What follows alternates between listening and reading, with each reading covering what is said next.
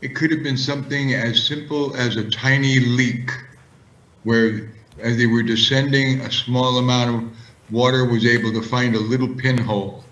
And once it started, it would have simply caused the process of the unit becoming a little structurally unsafe, and boom, it just crushes.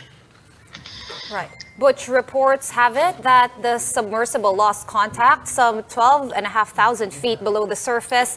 Now, at that depth, just how much pressure are we talking about, and how would that pressure affect the human body? Would it have been quick? It would have been, if you said right now that someone dropped something behind you and you went, "What was that?" You would have never finished saying the W portion of what? It would have been almost instantaneous. It happened so fast. It would be, "What was that noise?" You'd never finish thinking, "What was that noise?" And it's over.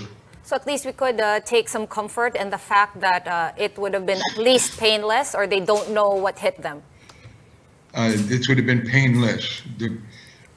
According to the experts that I've spoken to about the implosion, it's like a flash fire. It's so fast, it happens, it's over, and you never knew it was coming.